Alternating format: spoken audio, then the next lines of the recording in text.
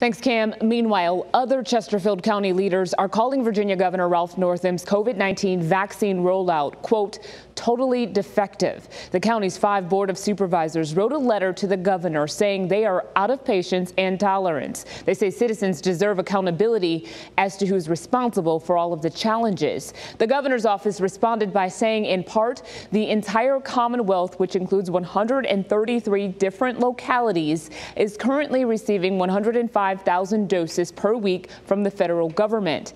That's about a third of the doses requested by the localities and health systems last week, and nowhere near our capacity to administer shots. The governor plans to update Virginians on the rollout in a news conference tomorrow.